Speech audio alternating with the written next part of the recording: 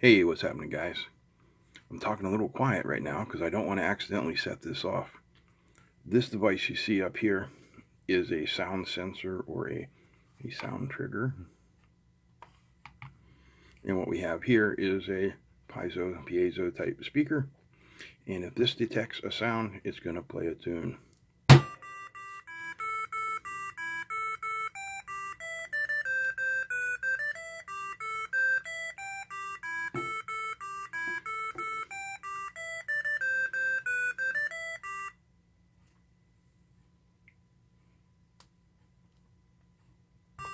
Oops.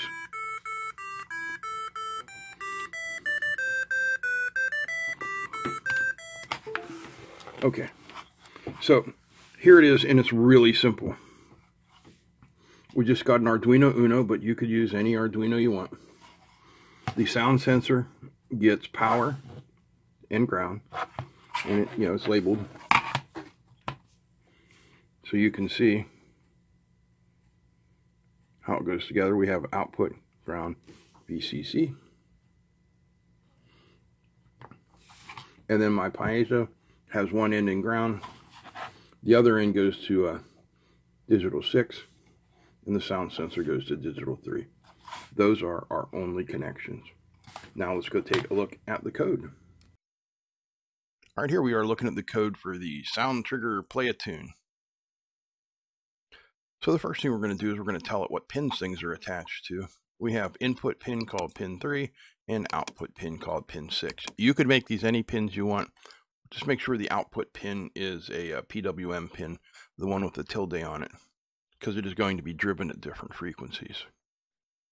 All right, the next thing we're going to do is we're going to set up some defines for the notes. So we have notes from B0 all the way up to D8, okay? And then next to each one of them, we have a frequency. That is the frequency of the note. So here you can see A4, A440, that's called concert pitch. In any large band or orchestra, this is how you tune your instruments to A440. So standard tuning here for musical notes. Now we're going to come down here and we're going to create an array.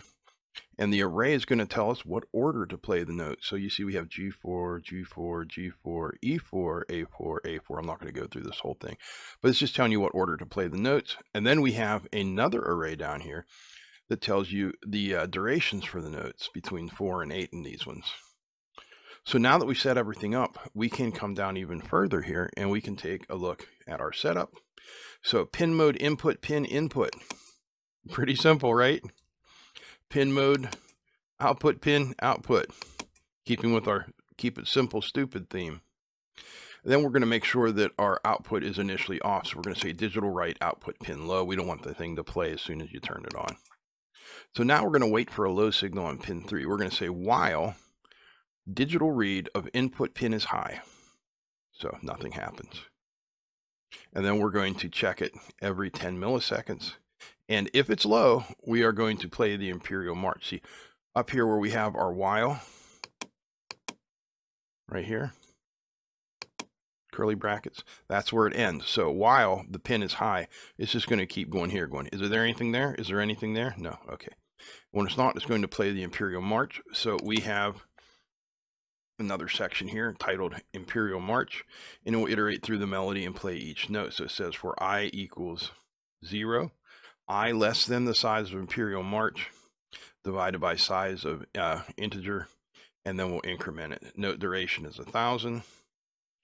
Tone, we're going to say output pin, Imperial March, which note, how long. And then we're going to pause between the notes. And that's really it. It goes back and it waits again when it's done playing. So that's really it, guys. There's nothing else to it. Uh-oh. It's pretty simple. 2 connections, 3 components, a little bit of code. There's a link down below for the pastebin where you can go to get this code if you want it. And that's about all I got for you guys today. I hope you enjoyed it. If you did, give me a thumbs up. Feel free to comment, share, and don't forget to subscribe. Big thanks to all the patrons. Big thanks to you guys for watching. That's it. I'm out of here. Peace.